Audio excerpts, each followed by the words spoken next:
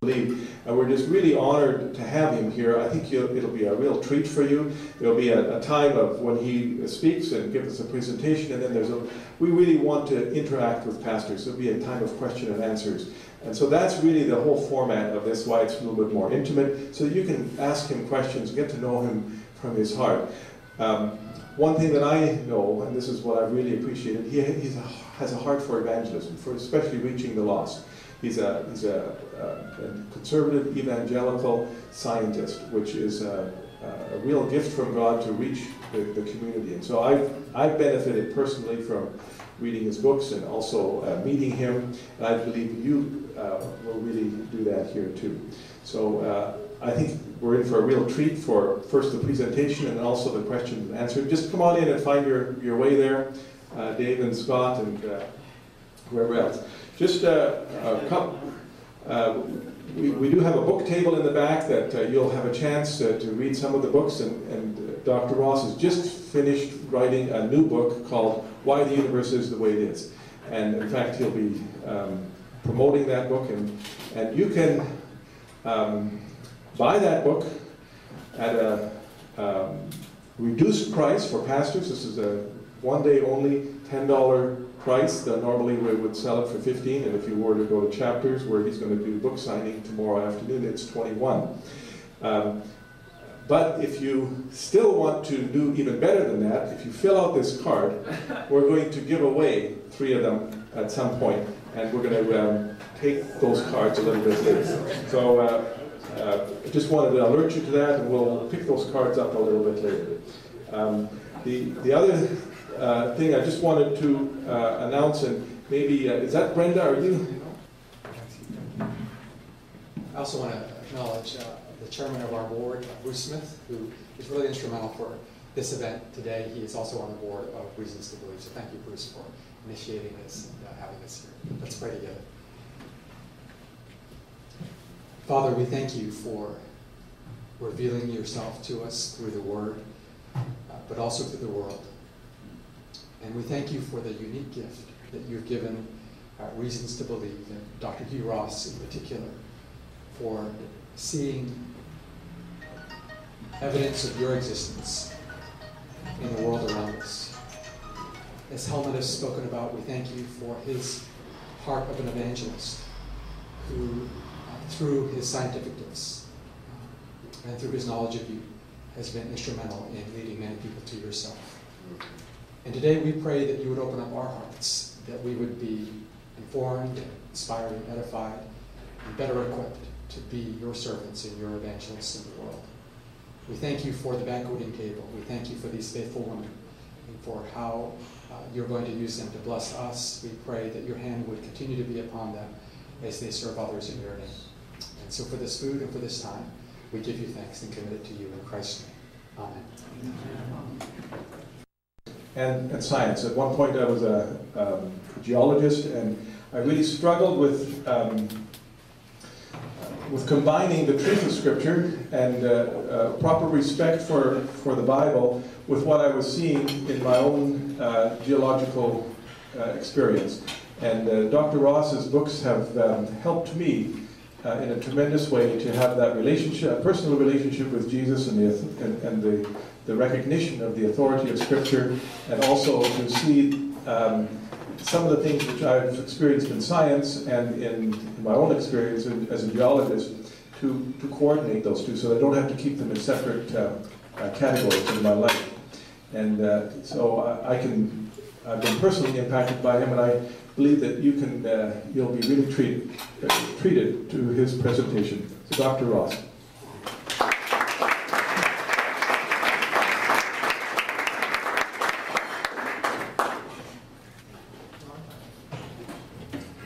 Well, I'm still a pastor. I'm now the minister of apologetics at our church. So for 11 years I was minister of evangelism. For the past 23 years, minister of apologetics. And what I want to speak to you today about is how to integrate science and faith into church ministries.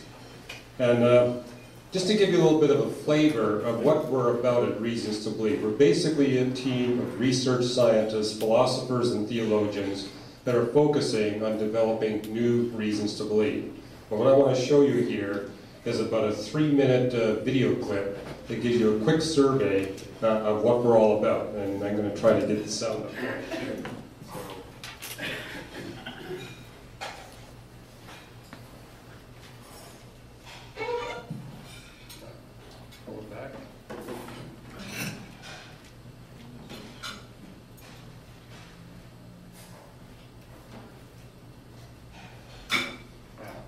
Sorry. Here we go.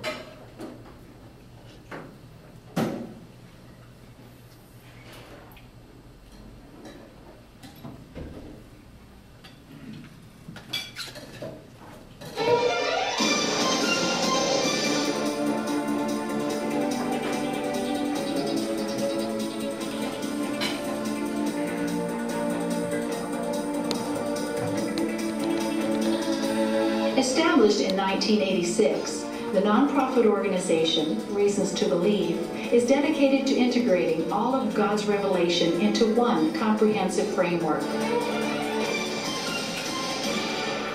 At Reasons to Believe, we believe that the Bible is the error-free Word of God, error-free in all disciplines.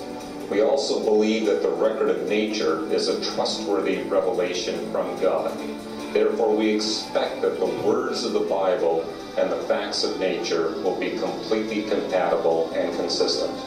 And certainly, Christians are interested in what science has to say about God's world and how that physical world corresponds to the larger Christian worldview. Reasons to Believe certainly is at the forefront of doing that very thing. The cultural stronghold of evolution looms large in the minds of many Christians. But rather than treating non-believers as an enemy to be defeated, Reasons to Believe thinks there is a better way. Reasons to Believe is unique in that it is able to penetrate a lost people group of sophisticated intellectuals, university professors, lawyers, architects, people that have an academic problem with the truth claims of Christianity. If we want to be effective at reaching scientifically minded people for Christ, we have to be taken seriously by the scientific community. And in order to do that, we have to present credible science. Scientifically minded people do recognize that there are flaws in the Darwinian explanation for the history of life on planet Earth. But they will not abandon the Darwinian model until they see a superior model with greater explanatory power to take its place. Why would the scientific community take anything that we're saying about the gospel seriously if the science that we're presenting is nonsense? But if we can come in and provide an effective tool, this creation model approach that has scientific credibility, that then helps open the next door, which is a gospel presentation. And for the first time, often, they've never even gotten that far in conversations with Christians. In our interactions with them, instead of chiding them or mocking them, we actually invite them to ask questions. And what we're doing at Reasons to Believe with our creation model approach is taking the recent scientific discoveries made by the scientific community seriously, as well as taking Scripture seriously. Yeah, maybe they don't immediately believe, but they are surprised that there is as much information that they can get their teeth into. Reasons to Believe has been effective in reaching thousands of scientists, skeptics, and secular leaders for Christ around the world. But a lot more needs to be done. We invite you to partner with us in continuing this important work. We want to bring Reasons to Believe's testable creation model to university campuses, colleges, business firms, churches, and schools as a way to introduce unbelievers to how they can have a personal relationship with the Creator of the universe. So that gives you a brief idea of what Reasons to Believe is all about. It's founded on the Belgic Confession, one of the oldest Reformation confessions.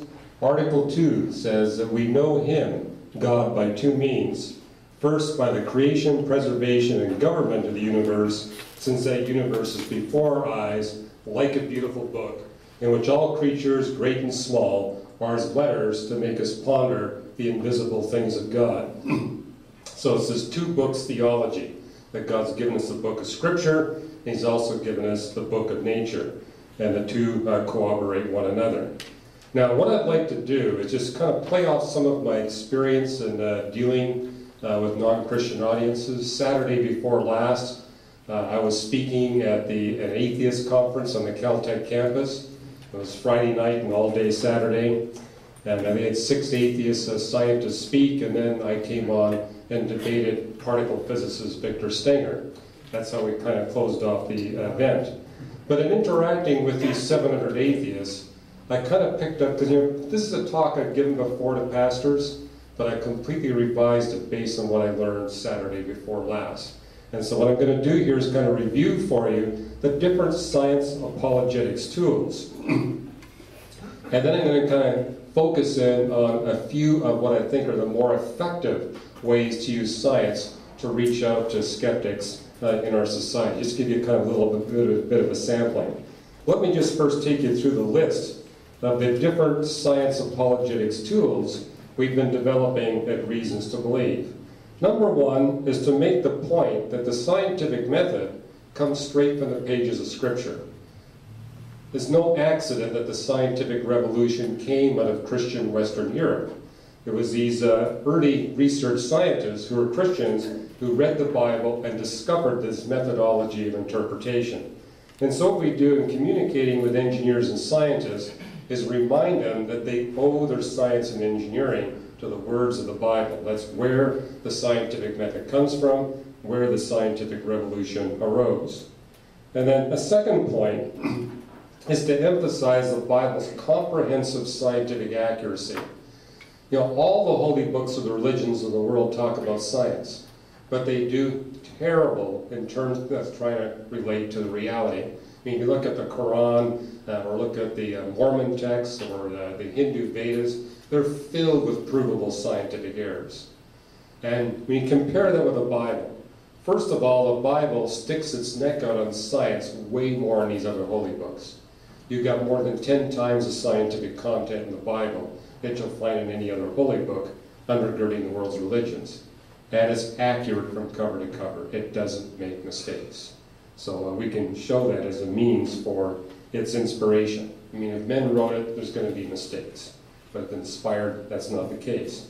And one way we can follow it up is to make the point that, when you look at the Quran, there are 3 creation accounts, although one's borrowed from the Bible.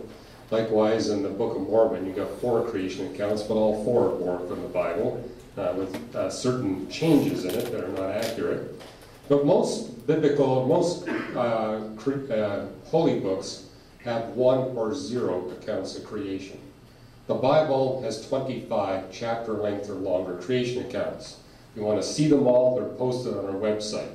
In fact, we post there every creation text that you'll see in the Bible. But this gives us an opportunity to fine-tune our interpretation of creation from a biblical perspective. You know, for example, Genesis 1 takes you through 6 creation days. Well, so does Job 38 and 39. So does Psalm 104. So does Proverbs 8. And therefore, we have an opportunity not only to test our interpretation of Genesis 1, but also to flesh it out.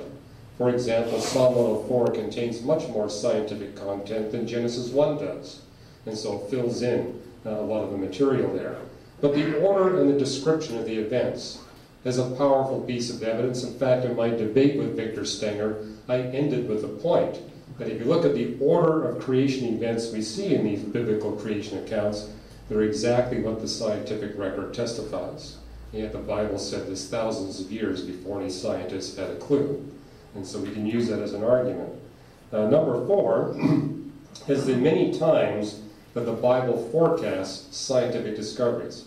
I'm going to give you some examples in a minute, but we're talking about the Bible predicting in detail scientific discoveries thousands of years before any scientists even dreamed of the concept. You'll get an example in a minute.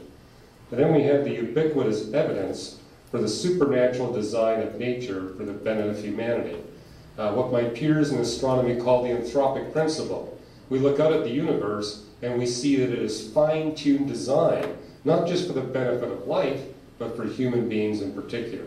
The whole cosmos was designed to provide us with a home. And then research directives for better management of Earth and its life. I'll bet all of you as pastors have gotten questions from your parishioners about global warming. The book of Job is loaded with a good response to global warming, very different from what you're hearing from Al Gore.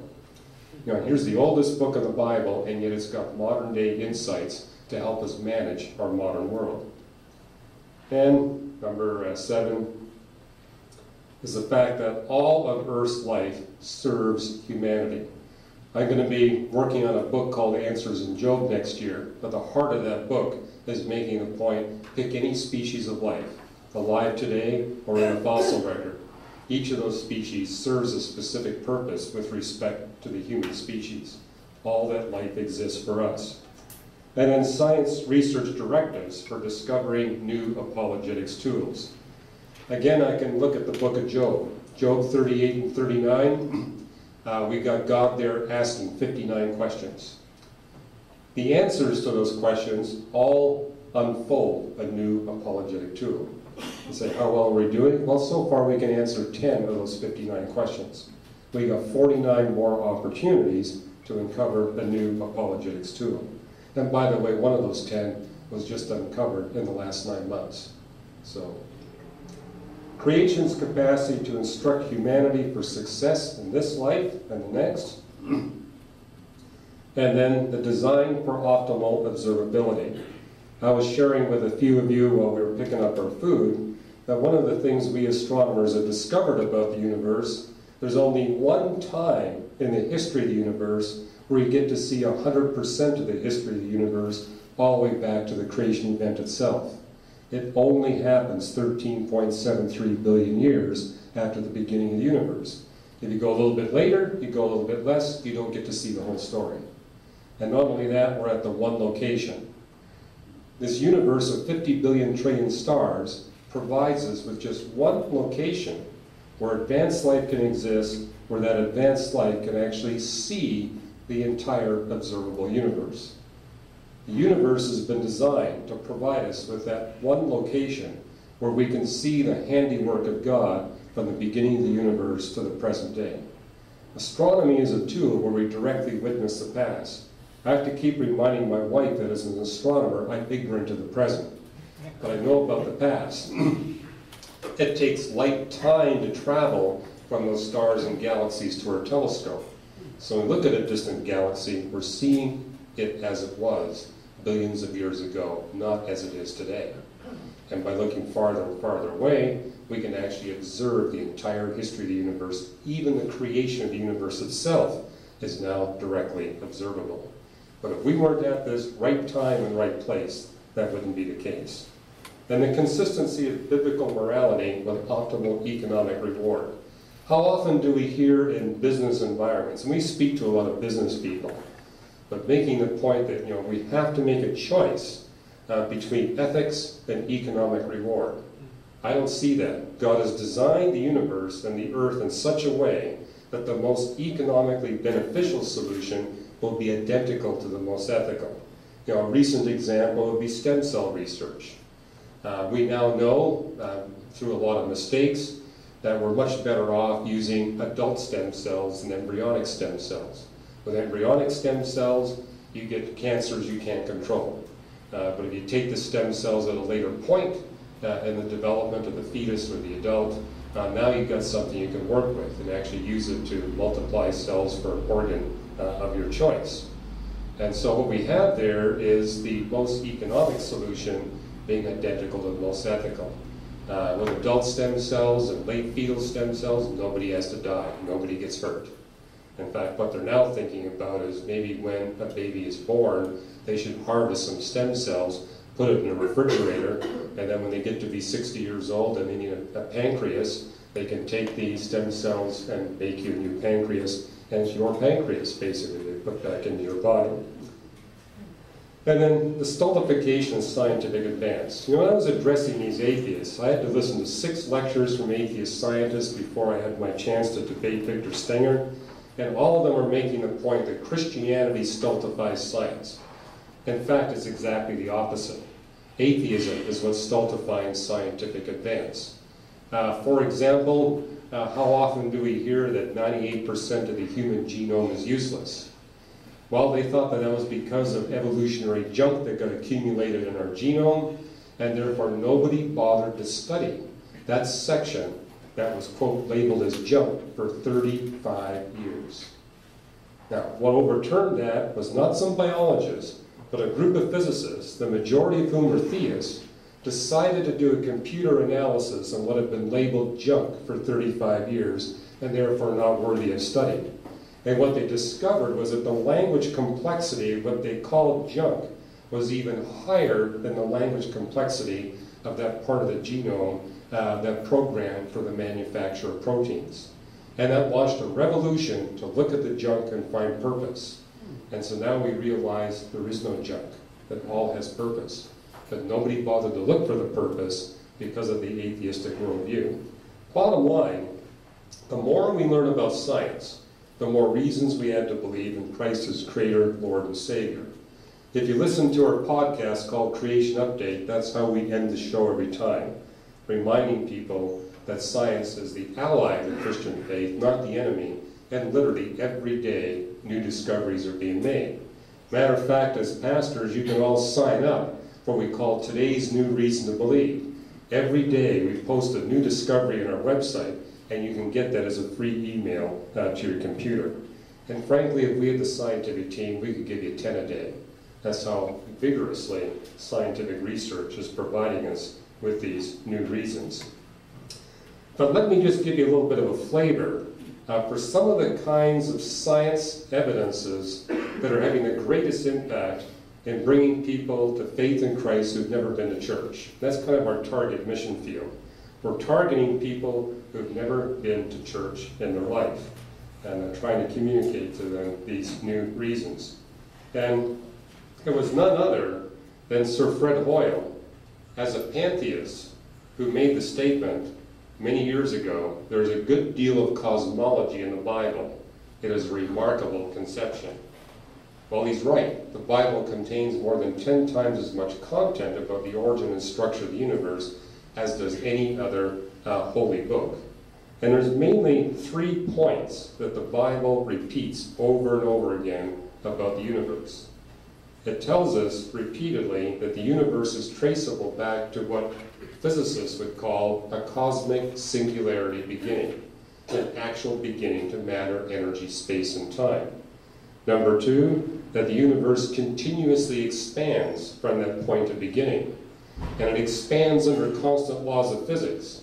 It expands under the influence of the second law of thermodynamics, which means that the Bible is telling us that the universe gets colder and colder as it gets older and older.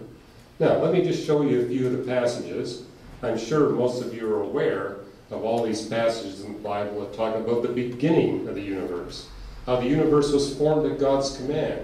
Hebrews 11:3 tells us it was not made out of what was visible, that the universe we detect came from that which we cannot detect.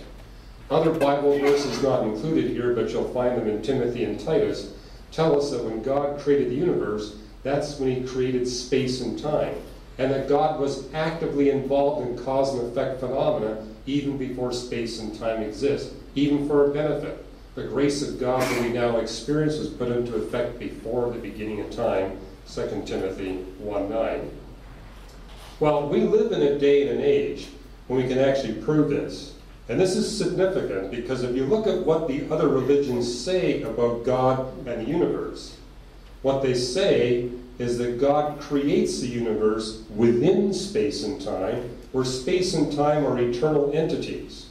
The Bible stands alone in saying that God creates independent or outside of space and time. Now, thanks to the space-time theorems of general relativity, we can provide a rigorous proof that indeed there is a creation event, a beginning of matter, energy, space, and time. If the universe contains mass, and if general relativity reliably describes cosmic dynamics, then space and time must be created by some causal agent outside or transcending space and time. The first of the space-time theorems was published in 1970, but now those space-time theorems have been generalized to cover any possible model of the universe that would permit the existence of life. And also, we have increasing evidence that general relativity is true. The foundation of these space-time theorems is the reliability of general relativity. But today, general relativity ranks as the most exhaustively tested principle in all of physics and the best proven principle. We now know that general relativity reliably describes the dynamics of the universe to better than a trillionth of a percent precision. And the theorems are becoming more general.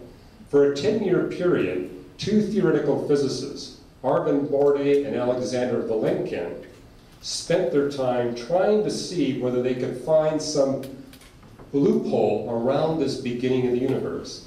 Is it possible to conceive of a universe without a beginning, and without a beginning of space and time? Over the course of 10 years, they published these 5 research papers. But they wound up concluding that any universe that expands on average must have a beginning in the finite past with an actual beginning of space and time. So any universe that expands on the average has this requirement that there must be a beginning of space and time. And the significant point there, only a universe that expands on average is there the possibility for physical life. So the fact that you're here proves that there must be an actual beginning to space and time and a causal agent beyond space and time. Or to quote what Bordet, Vilenkin, and Guth said in their last paper, all reasonable expanding universe models are subject to the relentless grip of the space-time theorems. Now, I've spent a few minutes on this because what I'm reviewing for you is what ranks as the most rigorous proof that a God beyond space and time created this universe. And what we've done here is to demonstrate to anyone's reasonable satisfaction that an undeniable miracle has occurred. You know, when people say, I don't see God performing miracles, you can see this one. We can look directly back in time and watch God create this universe of matter, energy, space, and time.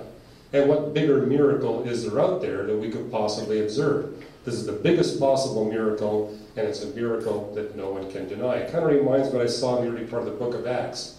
Remember when the Sanhedrin got together and were talking about Peter and saying, this is a miracle that we can't deny. Likewise, we've got a miracle that no one can deny. Therefore, science must allow for the possibility of the supernatural. How often do I go and see a special on PBS where they say, science can only look for natural causes? This shows us that's no longer the case. Scientists must be open to both natural causation and supernatural causation. If the supernatural creator intervened once miraculously, certainly he has the right and the capacity to do it again. Now, when I was at this atheist conference, it was interesting that when the Q&A time came, I could kind of tell that they felt that they weren't going to get me on the science, so they went after me on the Bible. And they brought up all their points. The Bible teaches that the world is flat because it says 4 corners. And I said, well, actually, what the Hebrew figure of speech there is 4 quarters, not 4 corners, like the 4 quarters of an orange. So then they went after Genesis chapter 1. And one issue that came up was, what do you do with this enormous gap between Genesis 1:1 and Genesis 1:2? And then what they're referring there to is that you've got the universe in Genesis 1:1, and then it jumps 9 billion years forward out to the earth. That's a huge gap of time. And you know, how can you believe what Genesis is saying when it's got this incredibly big gap? Well, my response was that I don't think Genesis was the first creation account given to humanity. There's a lot of evidence that Job's content, maybe not in written form, but Job's content predates the book of Genesis by several hundred years. And it's interesting that Job, as well as other creation accounts, fill in that gap. And what they basically talk about is how God stretched out the universe from the beginning to the point where we could have the sun, moon, and stars. And I find it fascinating, the Bible actually has got more to say about the expansion of the universe than it does the beginning. These aren't all the verses, but they're enough to make the point that you actually got more biblical content on the expansion. And you say, how come more people aren't aware of this?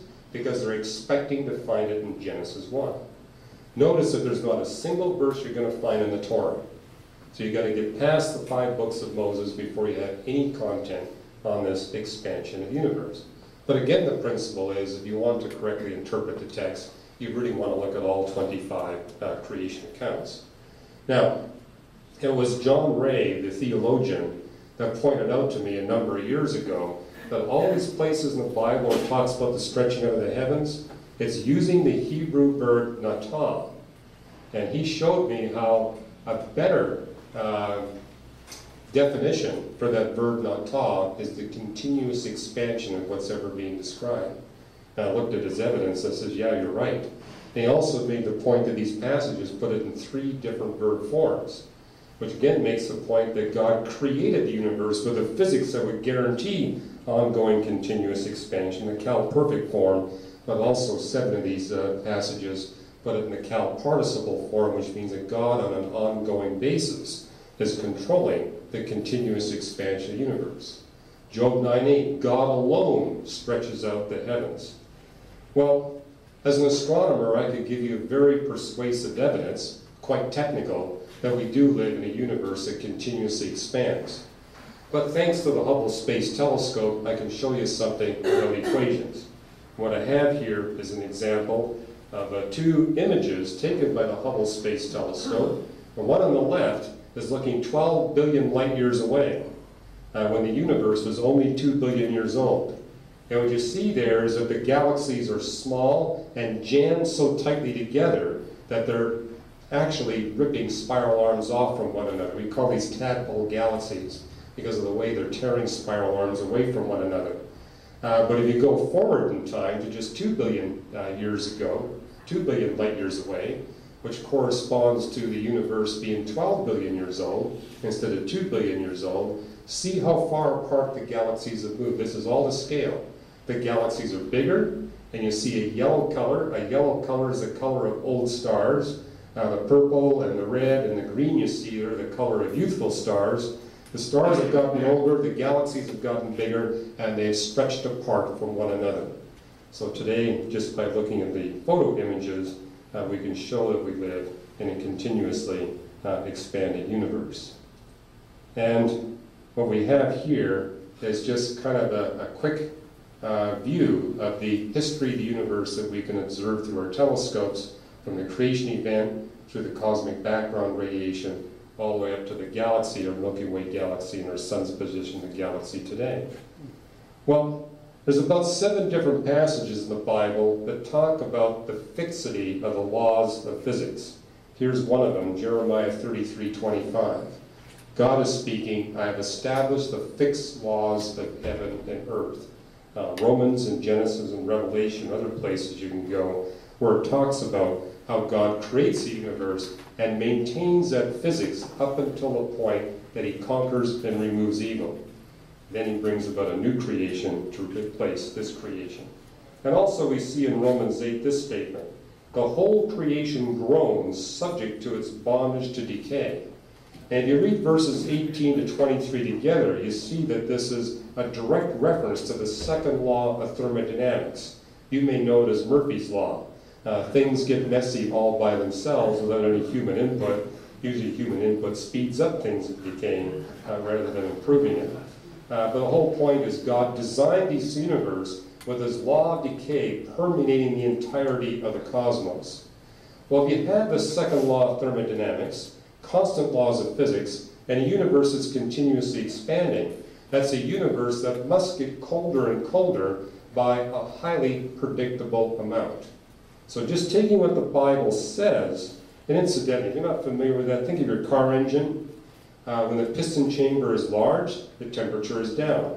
When the piston chamber is compressed, the temperature goes up. It's the same principle of constant laws of physics under the in expansion and the second law of thermodynamics. But what I want to show you here, that black curve you see there, is what the Bible predicts about the cooling of the universe with respect to time. Then you get to see actual measurements overlapping it. And what you see is our measurements in distant gas clouds of the temperature of the radiation from the cosmic creation event indeed gets colder and colder, exactly as the Bible would predict it would take place.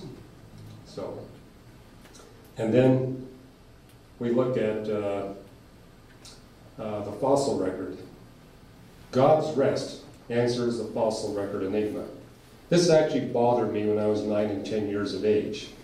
Kind of going through biology and realizing we have extensive evidence for speciation events before the arrival of human beings. So before human beings show up, we see in the fossil record speciation that's so aggressive we can count about one new species appearing every year on the average. But what do we see after human beings appear? Nothing. We can't document the appearance of a single animal species in the record of nature since the appearance of human beings. And that's a quote from an atheist who wrote a book on extinctions a number of years ago, Paul Ehrlich. So we see all this activity before humans and none afterwards. What does Genesis 1 say? For 6 days God created. On the 7th day he rested. He ceased from his work of creation. This is also a New Testament principle. John 5, Jesus speaks about himself and his Father being in a state of rest, but resting from the creation work, not resting from the rest of the work. Making the principle that we have a Sabbath, we still feed our children. We stop doing our employment activity, but we continue work in other areas. Well, the first time I read the Bible in any serious way was when I was 17. I was given a Gideon Bible when I was 11 in the public schools, but didn't read it till I was 17. But when I first picked it up and read the first page, suddenly the lights went on and said, here's an answer to the fossil record enigma. We see it in the past because those are the 6 creation days. We don't see it now because God's at rest. And if you look at Genesis 1, notice that there's no evening and morning for day 7. We're still in the 7th day. You have a closure, a beginning and a closure for the first 6 days, but not the 7th day. Likewise, Hebrews 4 refers to God's 7th day of rest as an ongoing event through the present on into the future. So that explains why we don't see speciation today, but why we did see it in the past. Now, at this conference, what I heard over and over again from these atheists is how can you, as a serious scientist, possibly believe what the Bible says about the history of the universe and life here on planet Earth? And what they were stumbling over was this word yom, that's translated as day in Genesis 1. And they all insisted that this word yom had to mean a 24-hour period. So I had to point out to them that Hebrew is not like English. We English speakers are speaking with the largest vocabulary language that has ever existed. Now the vocabulary now exceeds 4 million words, although Fuzz Rana, our biochemist, says about half of that 4 million words are biochemical terms. But that still leaves 2 million words. But what you see in biblical Hebrew, if you don't count the proper nouns, only 3,000 words. And I had to point out to these atheists, virtually every Hebrew noun has multiple literal definitions. The word for earth that you see in Genesis 1 has 5 different literal definitions. The word for heaven has 3 different definitions, which is why Paul had to say in 1 Corinthians 11 that he was taken up to the 3rd heaven, to make a distinction about which heaven he's talking about. When it comes to this word day, it's got 4 different literal definitions. It can mean part of the daylight hours. It can mean all of the daylight hours, like a 12-hour period. Or it can mean one rotation period of the Earth, which right now is 24 hours. Although if you go back earlier in Earth's history, it was like 20 hours instead of 24. Or it can mean a long but finite time period. It cannot mean infinite time. And so the longest time period would be long but finite. The other thing that I pointed out to these atheists is that this word day is the only option you have in biblical Hebrew to describe a long but finite time period. There is no other word in biblical Hebrew for a long but finite time period. Now, in modern Hebrew, you got two words. You got yom and olam. But in biblical Hebrew, olam meant indefinite time. It never could be used for finite time. Which means that the time scale issue is not a problem for the Christian faith. And I find that to be the number one reason why atheists, engineers, and scientists reject the Christian faith. This perception that you have to accept the universe being only 10,000 years old or younger in order to be a follower of Jesus Christ. I don't see that in any doctrinal statement. I've read all the doctrinal statements, I've read all the biblical creeds.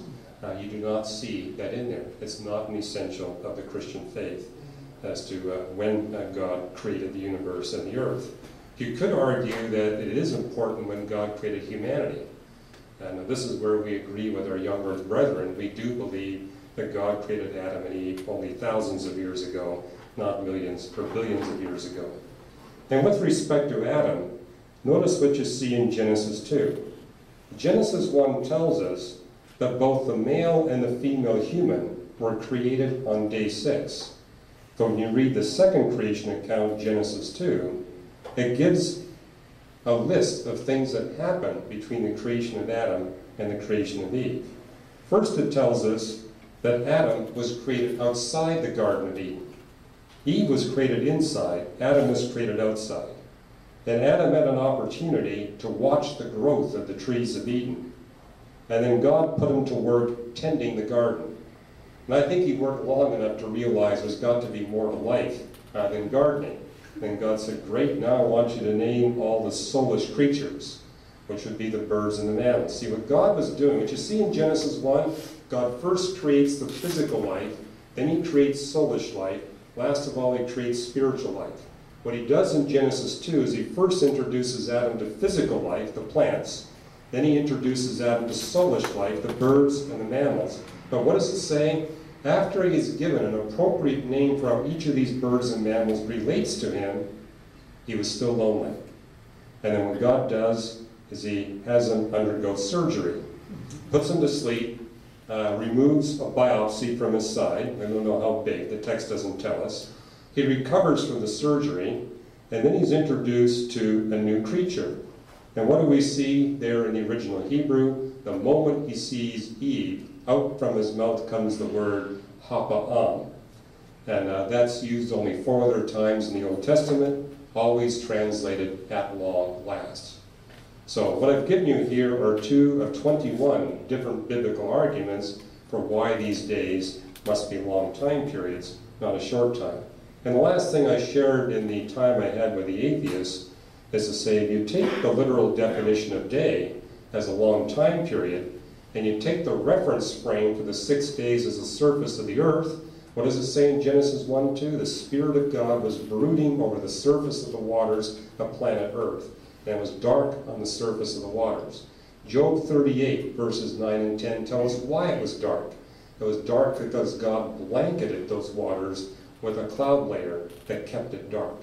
So it wasn't dark because of the lack of light, it was dark because of the atmosphere. So with that frame of reference, the scientific accuracy score for everything you see recorded in Genesis 1, the Bible gets a 4 for 4 correct answer on the initial conditions, what Earth was like before the 6 creation days, and gets a perfect score of 10 for 10 on the creation events. And the whole point is, how can a book that was written 3,400 years ago claim such outstanding accuracy unless indeed Moses was inspired by the one that created the universe and designed the planet for our benefit. That was kind of a 1-2 punch, because the first part I talked about how the Bible accurately predicted thousands of years ahead of time that we live in a continuously expanding universe. No book of philosophy, science, or theology even hinted that the universe might be continuously expanding until 1917. 1917, Albert Einstein, through his equations of general relativity, said if you solve my equations, it indicates the universe expands. That was the first time any author outside of the Bible even hinted at that. Anyway, we want to read more about that. You'll find it in our book, The Genesis Question. But if you really want to go after these atheists and skeptics, we recommend this book. It's called Creation as Science. And what we do in Creation as Science, the book came out 2 years ago. We made 90 predictions in that book of what scientists would discover in the next 3 or 4 years. Predictions that are distinct from theistic evolution, young earth creationism, and atheistic naturalism. So we put the 4 models side by side, 90 predictions, where they're predicting very different things, and all the point is, there's no need for anyone to fight over creation evolution. We wait 3 or 4 years and see whose predictions come true and whose predictions fail to come true. But in February, I'm bringing a new book called More Than a Theory, where we basically look at those 90 predictions that were made 2 years ago and say, let's look at the scorecard and see how the 4 models did. But hey, if you don't like books, we've got this thing called Journey Toward Creation. It's a DVD, which kind of takes you on a journey from the beginning of the universe to the present day, thanks to these telescopes. And I'm not here to sell books and DVDs. Something brand new we've launched at Reasons to Believe. I don't think we have them here for you today, but what we're trying to do in churches is to make available, free of charge, these equipping cards. And each card, I got a card right here, for example. Here's one. Can humans design a perfect universe?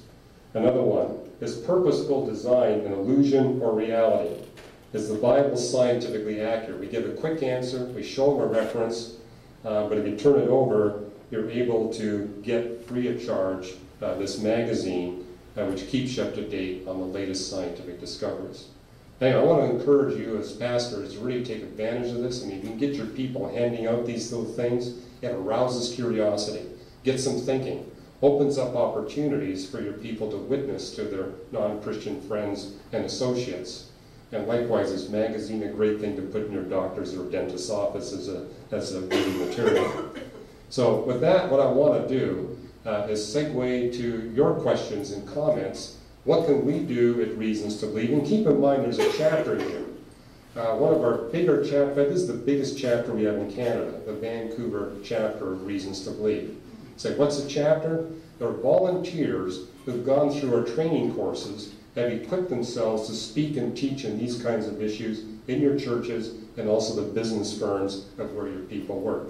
I encourage you to take advantage of these people. There's a clipboard at the back where you can sign up and get involved in finding out what's going on. And what we're trying to do at Reasons to Believe is to work with churches.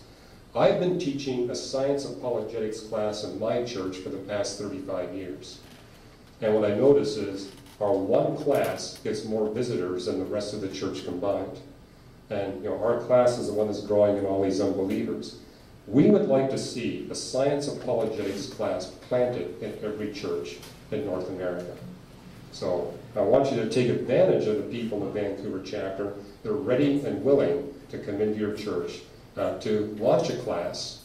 And I say launch it because the real goal is to get your people equipped to carry it on so they can go to another church and launch another one. So you want to give away some books, I think. All right, we'll do that before we have the Q&A.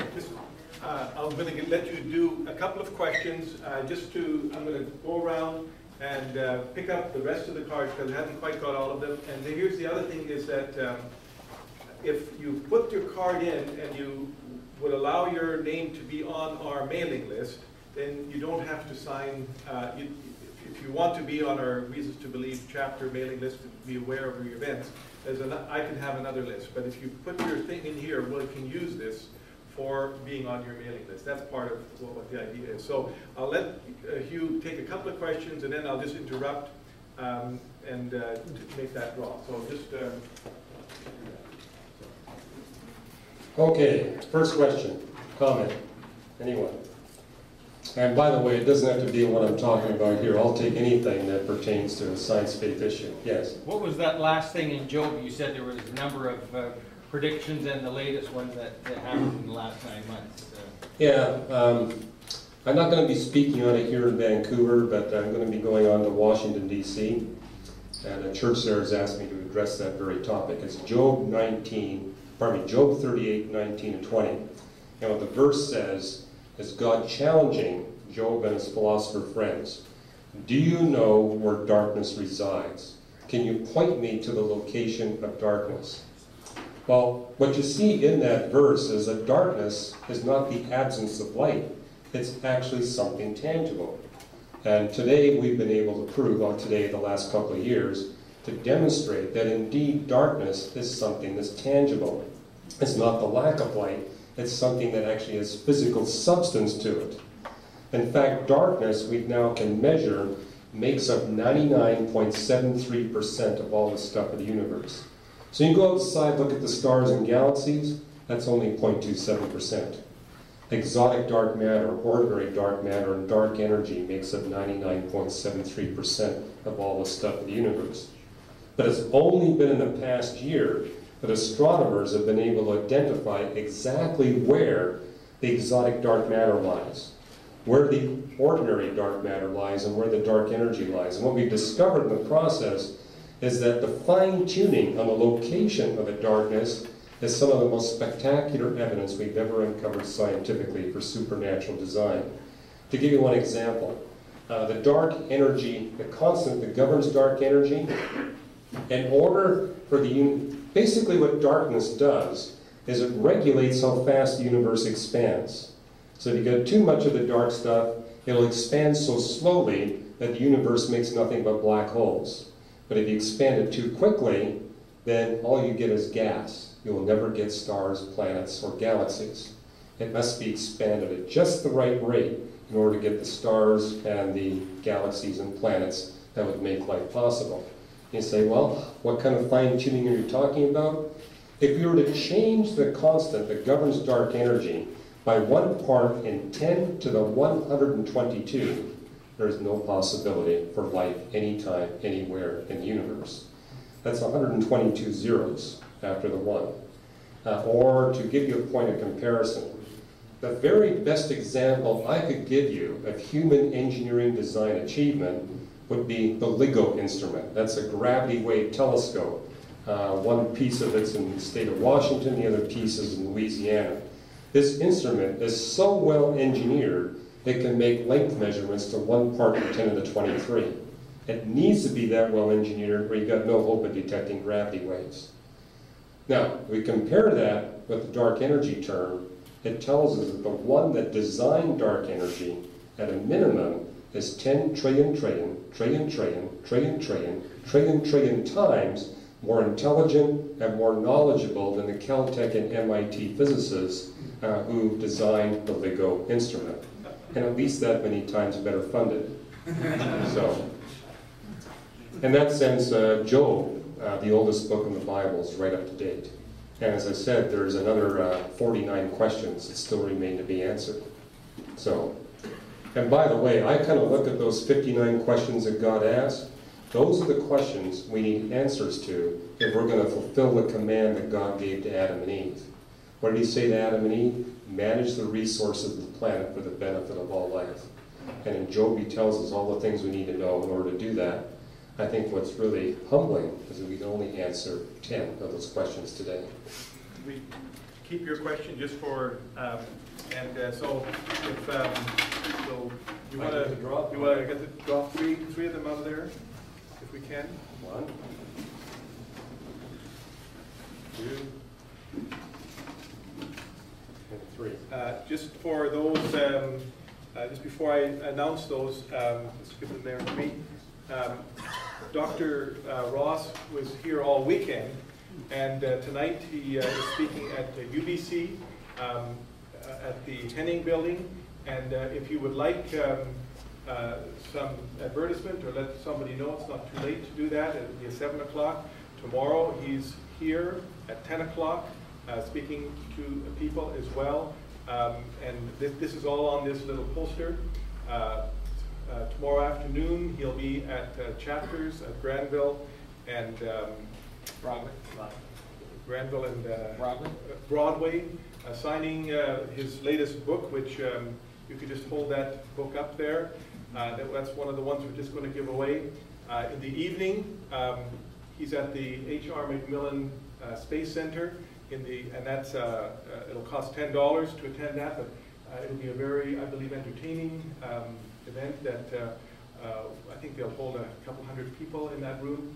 And then Sunday morning, he's speaking at Granville Chapel in the worship service as well. So we're just really, if you would like to know these, I'll have these at the back. And if you are interested in taking some posters with you, you're welcome to do that. So for these books, that first one, which is The Fingerprint of God, I think that was your first book that really impacted me. Jade Holonia. If you could, there we go. And the second book, The Creation of Science, Tim Kiefer. There's Tim. All from this and side. the third book, which is a brand new one, Dan Peters. So the next question. Go ahead. There's sort of a cultural consensus that man has evolved from apes, that have evolved from lower species.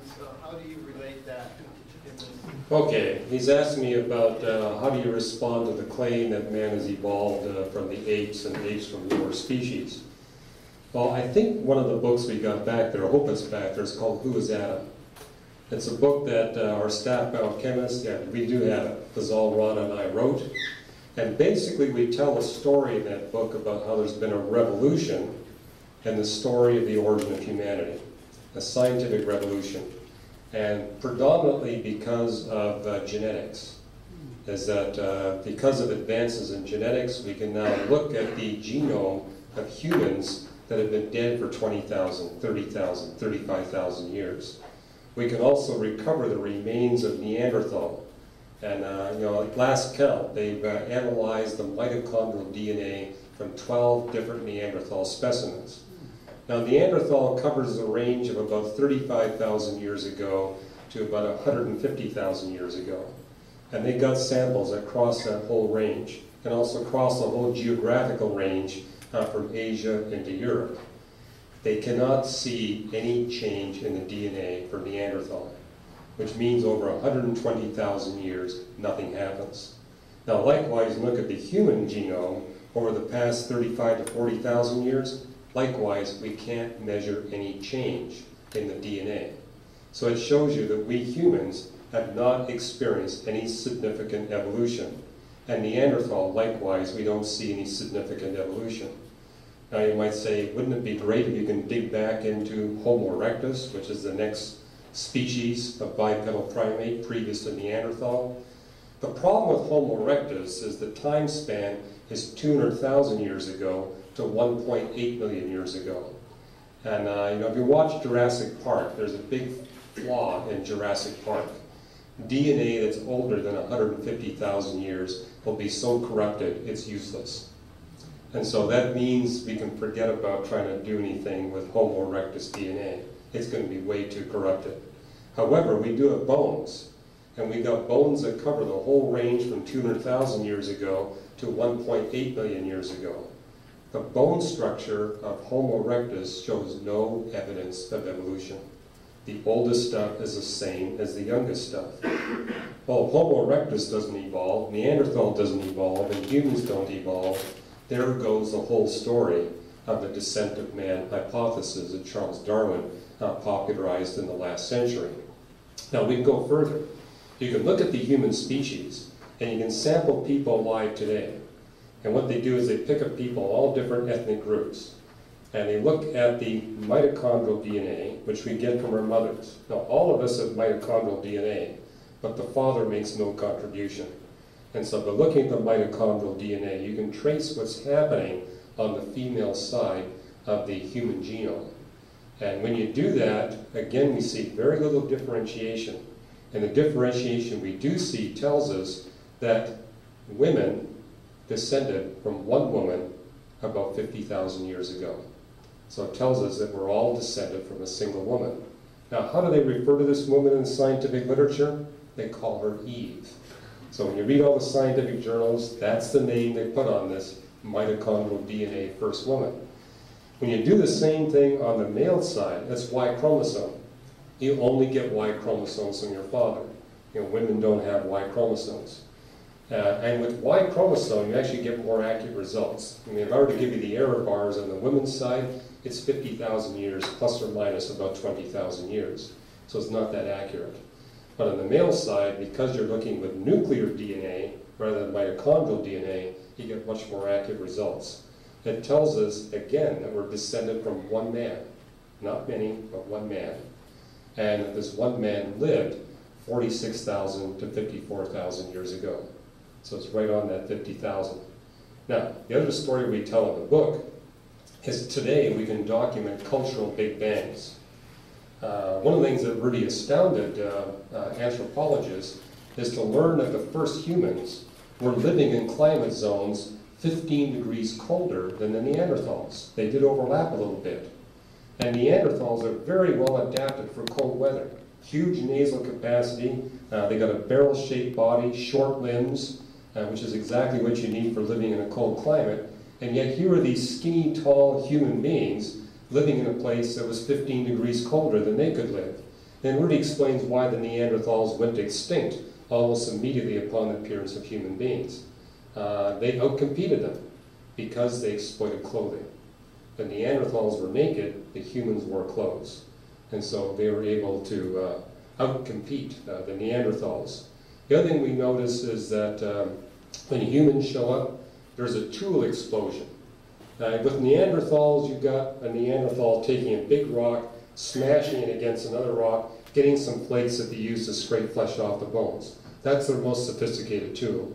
But the moment the humans show up, you see harpoons, you see fish hooks with barbs on them, you see needles with a hole in them for sewing, you see axes and shovels and hammers. All that shows up immediately. And then I think what was very surprising is they see a jewelry big bang. The moment the humans show up, jewelry's everywhere. In fact, what they notice is the jewelry outnumbers the tools by about a factor of 10 to 1. And, yeah, I know, it's the same ratio we got today. But with other species, no jewelry. Only humans use jewelry. There's a language explosion. Well, they now can date when these explosions occurred. They all come in around 40,000 years ago. They say, well, that's inconsistent with a 50. Not really, because now you're looking at archaeological remains. It takes a significant population growth before you're going to get recoverable archaeological remains. So the 40,000 year date is exactly what you'd expect if indeed the origin of humanity took place 50,000 years ago. The other thing you'll see in that book is we actually come up with a calibration for the genealogies in Genesis 5 and 11. See, how do you do that? Well, we got a good historical date for when Abraham lived. Both from the biblical historical records and extra-biblical records tell us that he was alive about 4,000 years ago. Also, what you see in Genesis 11, genealogy, is a guy by the name of Peleg. He's halfway between Noah and Abraham. You go back one page to Genesis 10, that tells us that the world was divided in the days of Peleg. Now, we believe that's a reference to the breaking of the Bering Land Bridge. That, with the Ice Age beginning to subside, you have these bridges joining Britain to France. Australia was you could easily migrate to Australia. There was a bridge between Vancouver Island and the mainland, from the Queen Charlotte's to the mainland. And then there was this big bridge between Siberia and Alaska. And we have carbon-14 dating that tells us that those bridges disappeared 11,000 years ago. Well, if Peleg was alive 11,000 years ago, and if Abraham was alive 4,000 years ago, and the lifespans recorded in those two genealogies are proportional to the passage of time, you get a rough date for the flood of Noah of about 35 to 40,000 years ago, and a rough date for Adam and Eve about 50,000 years ago, give or take 10,000 years. Now, what you notice in the book is all these things are agreeing. It's also noted by atheist scientists. If you read the British journal Nature or the American journal Science, or you read the anthropological literature, they're referring to this new paradigm as the Garden of Eden hypothesis. And everywhere you look at the way they describe the hypothesis, they're using biblical terminology. And it's because of the fact that there's new evidence. Number one, overturns the previous paradigm, and it matches what we see in the Bible so well that they actually use biblical terminology to describe it. And if I could add just one more thing. There's one part of the Garden of Eden hypothesis they can't solve, which is why they're still calling it a hypothesis rather than a theory. The problem is the DNA evidence, where you look at stable populations like Jews or Armenians or Finns or Estonians or Japanese, population groups that don't have a lot of migration in or out. If you compare mitochondrial DNA to Y chromosome DNA, it consistently shows that Adam comes a lot later than Eve, by several thousand years. And this is referred to in the scientific literature as the younger Adam paradox, which is why they're still calling it the Garden of Eden hypothesis rather than the Garden of Eden theory. Now, from a biblical perspective, there's a resolution of the younger Adam paradox. What does the flood account tell us? That the entire human species is descended from 8 people on board Noah's Ark. But there's a big DNA difference between the men and the women. The 4 men on board the Ark are all blood related to the one man Noah. So the Y chromosome does not take you back to Adam from the biblical perspective. It's going to stop at Noah. The 4 women on board the Ark are not blood related, which means the bottleneck for mitochondrial DNA could easily go all the way back to Eve herself. Therefore, we can explain the several thousand-year difference in the DNA evidence, but only a biblical perspective solves the problem of the younger Adam paradox. That was a long answer, I'm sorry. It's something we're very excited about, reasons to believe, as you can tell. Yes? How do you respond to some who would argue that using prophetic literature or poetic Hebrew literature as a genre attached to a historical development period, using that kind of language to develop scientific cosmology, is that an appropriate use of the biblical text in the way that it's formulated as a genre? Well, as you can probably figure out, I've been involved in a number of debates with young earth creationists. In fact, several of them have been televised. We've got DVDs if you want to watch them. If you get them from us, you'll see the debates exactly as they happened. The other side edits them, but we don't edit them. You get them exactly as it happened. But that was an issue that they raised. They say, you seem to rely heavily on these poetic creation accounts. And from a young earth perspective, they actually accused me of taking the Bible too literally. Because their whole point is poetry is figurative, and we shouldn't be reading poetry as literally as I do. And they said, narrative always trumps poetry. I said, well, that's not what I learned from seminary professors. What I learned from seminary professors is that narrative passages must be interpreted in the light of didactic passages. And didactic passages can either be prose or poetry. And so what I said in one of these debates is, the Old Testament's strongest and clearest didactic teaching on the doctrine of the Trinity comes from the book of Isaiah. And 100% of that content is poetry. And therefore, just because it's poetic doesn't discount it from being reliable or trustworthy or literal in its communication. From my perspective, whether it's poetry or prose, you look at the context to see whether or not we take it metaphorically or we take it literally. Yes, there's lots of poetry that's metaphoric, but not all poetry is metaphoric. And if it is metaphoric, then we are obligated to figure out what the metaphor is. And once we figure out what the metaphor is, then we can kind of literally interpret what the text is saying. So, all of you have taken hermeneutics classes, so I'm just telling you stuff you already know. Yes? Can you give us a good layman's answer to what they were hoping to prove with the atom smasher in Europe? Okay, what they're hoping to find with the Large Hadron Collider, which is now at a commission because of some design issues with the magnets and the wiring, they're hoping to find the God particle. That's literally what they call it, the God particle, otherwise known as the Higgs boson. And in particle physics, we have lots of fermions, which are kind of the particles that have mass, and the bosons, which exchange the. In fact, you guys, I'm sure there's a particle physicist right here in the room. So one of our chapter volunteers is a particle physicist. So you can find out more about this. But the goal of particle physics, experimental particle physics, is to find one of these boson-fermion pairs. And the Higgs boson will give us that.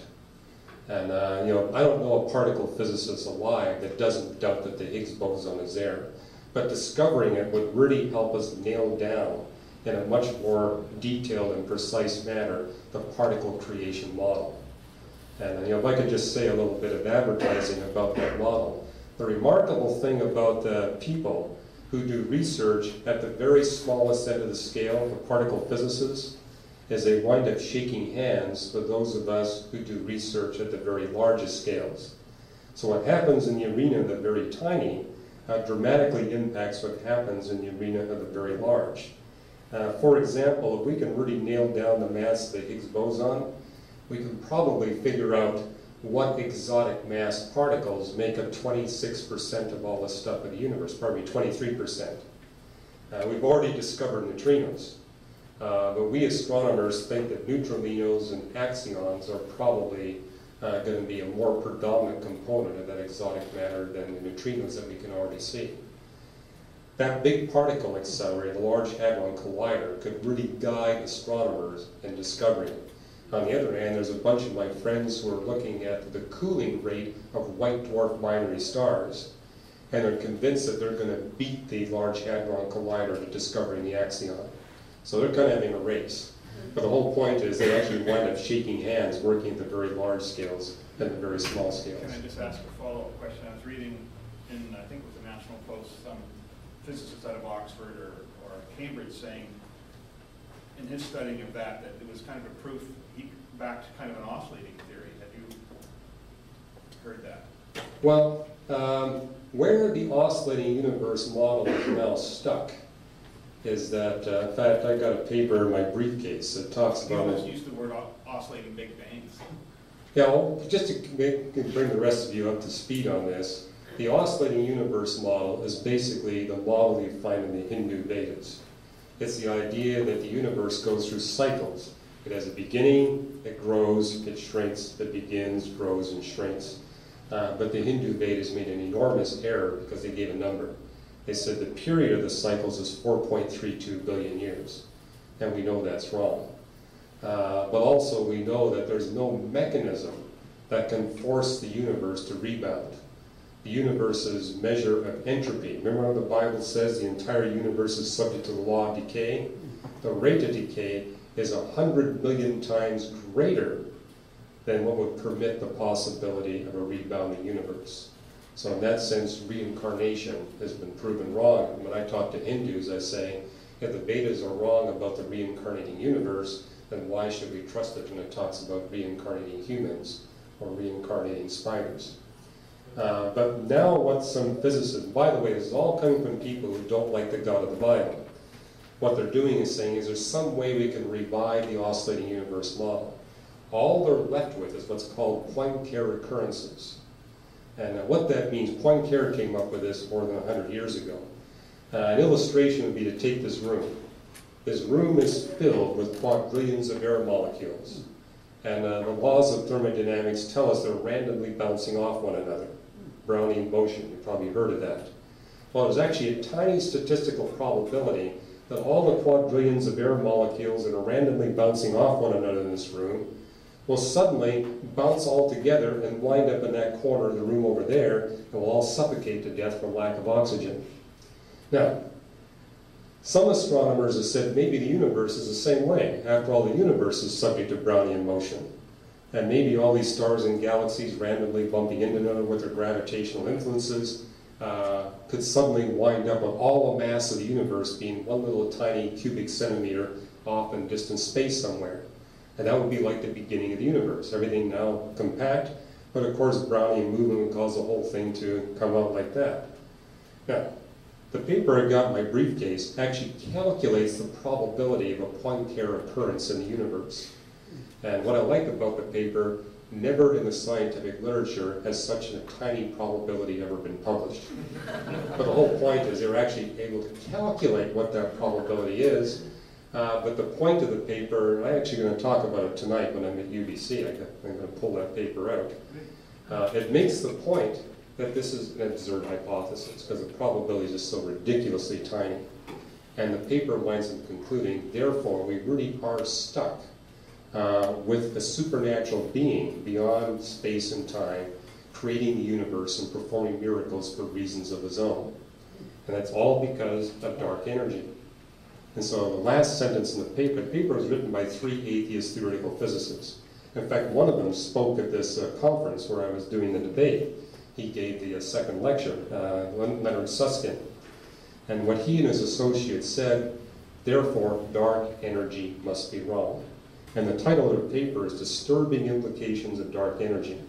And so the disturbing implication is it points to this supernatural entity performing miracles for reasons of his own. And they said, that's so utterly disturbing, dark energy must be wrong. And that paper was posted for several months on the Los Alamos website of preprints in theoretical physics. But what happened in those several months is astronomers came up with 9 independent observational proofs that dark energy is real. Not only real, that makes up 72% of all the stuff in the universe. So rather than let the paper be published, the 3 authors pulled the paper from the Los Alamos website. It's never been published because it didn't agree with their theological perspective. So, yeah, biases happen in science too. It's not just theologians that have biases.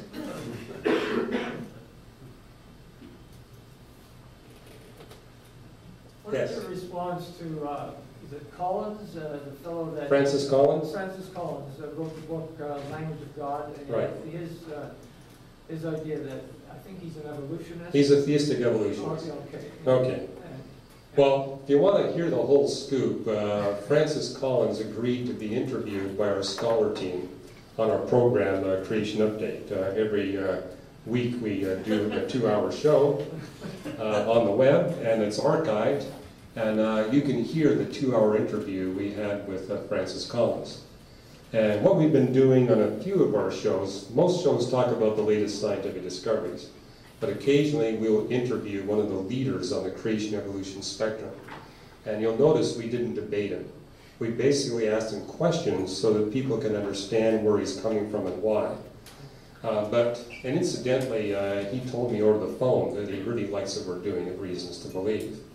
It's just that he thinks we go too far putting God into the science. That's kind of where we disagree. But what we discovered in that interview is that Francis Collins is a theistic evolutionist because of junk DNA. He's still kind of stuck in that camp of 10 years ago of thinking that 98% of the human genome is junk, and that junk is explained by evolutionary baggage being accumulated as life evolves over the past 3.8 billion years. And we were rather surprised that he wasn't up to date on the discoveries of the newfound purposes for that junk DNA. So, but you know, his comment is, if you guys wind up proving me wrong, then I'll be happy to adopt your model. So, and from our perspective, you know, if we can find mistakes in our model or adjustments that need to be made, we will make them. As you know, theologians and scientists critique our material. But he was very friendly, but definitely is a theistic evolutionist. But hey, the junk DNA, I think, makes a strong case that you cannot explain out of the apes or human beings through any kind of theistic evolution.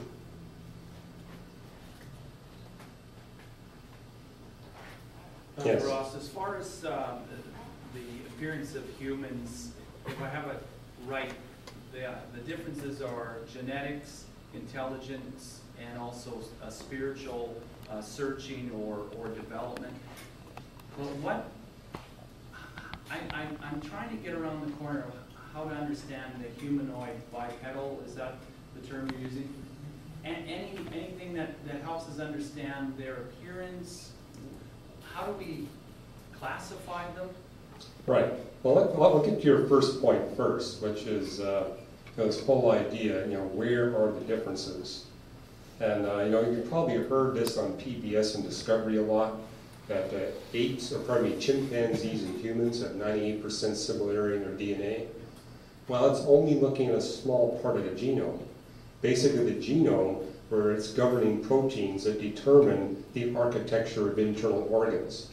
And that indeed is remarkably similar, which is why, for example, you can take a heart out of a baboon and put it in a human being. And it's not that different. Likewise, the liver and the kidneys aren't that different. But where we do see the differences, and by the way, look at the entire genome of the chimpanzee and the entire genome of human beings, the similarities between 85 and 90%. That's not 98%. That's a lot less. But in terms of that part where they're looking at the proteins that govern organ structure, where they saw radical differences was on the brain. Tremendous similarity on the pancreas, the liver, the stomach, I mean, all that stuff is virtually identical. And we look at the DNA, we look at the brain, radical difference. And also we look inside the skull of a human being. Like Neanderthals, for example, had a brain capacity as large as ours. The brain to body mass ratio is bigger for humans than Neanderthals, but the brain size is about the same. But what we notice is Neanderthal had a lot of brain structure to support his nose, kind of like a dog. A dog's brain, 40% of it supports the nose. With the human brain, almost none supports the nose.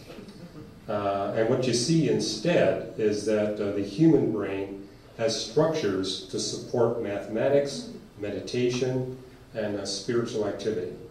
And you only see that in the human species. It's not in any of the bipedal primates. It's only in humans that you see that structure.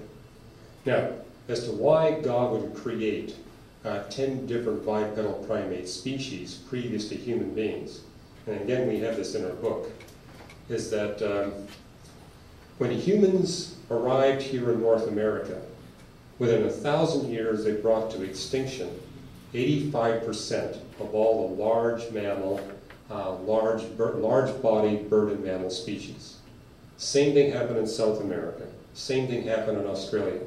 It didn't happen in Africa. For Africa, only 14% have been brought to extinction through human invasion. So 14% for Africa, 85 to 88% for North America, South America, and Australia. What's the difference? North America, South America, and Australia had no bipedal primates previous to human beings, 0. Whereas Africa has 10, and there may be more that they're going to discover. Now, in terms of why God protected Africa and didn't protect North and South America, it's the African continent which has the highest number of large-bodied bird and mammal species. So that would, from God's perspective, deserve his intervention. And you say, what are you talking about? What you notice about these 10 species is they're spread over 6.5 million years. But each species that succeeds the previous one is a little more efficient at hunting large bird and mammal species. Neanderthal, for example, exclusively fed on large-bodied bird and mammal species. That's all it ate nothing else. And so what this does is it allows the birds and mammals to step by step over 6.5 million years gradually adapt to the coming future shock of human beings. Now I say future shock because human beings are unique and they can hunt anything they want. Every other species of life on the planet, including the Neanderthals and Homo erectus, had to content themselves with hunting those creatures that were sick or dying, injured, or simply not paying attention. We human beings are able to kill the very best. I mean, that's what a lot of you people do. You go into the wilds of British Columbia and you want a trophy. I mean, you want the best meat. And so you'll get the trophy, or a nice young female for great meat. If you want something to hang on your wall, you're going to get that stud male. Well, no other carnivore is able to do that. And because we're able to do that, we can do huge damage to these species, because we're basically killing off the best rather than the worst. All the other carnivores kill off the worst, and that actually enhances the health of the species. So we're the one species that can destroy the health of the species. But what we think is happening is that God in advance prepared these birds and mammals so that they could actually get a little more practice in running away from these guys that are wearing clothes and carrying sticks that shoot out fire. But that's an hypothesis. There's nothing in the Bible to support that. I do find it interesting that we do see this difference between Africa and North America, for example. think it's about time. I know that some people would like to go, and some of you may wish to stay back and peruse the books or have more questions. I think Dr. Ross is going to stay around for a little bit, or you could also come to some of the other events. But I think we're really grateful for Dr. Ross's explanation. It's really